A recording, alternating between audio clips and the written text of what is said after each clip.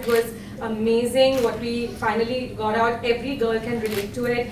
You know, this is how people do their weddings now. They don't want to be too tied down. They don't want to wear something which is too heavy and formal. They want to have fun at their wedding. They want to be able to dance away. They want their hair to have loose curls, cute braids. And I think we saw all that on the runway. 15 years I ran chasing Neha Dubia. So stop it. So this is the first time I'm actually walking with her. So how can I miss out on that opportunity? And this is my first, and thank you everybody at Lakme. Payal, you've been a great support, and I also happen to be privileged enough to wear her first outfit Men's look. Yeah. for the men's look.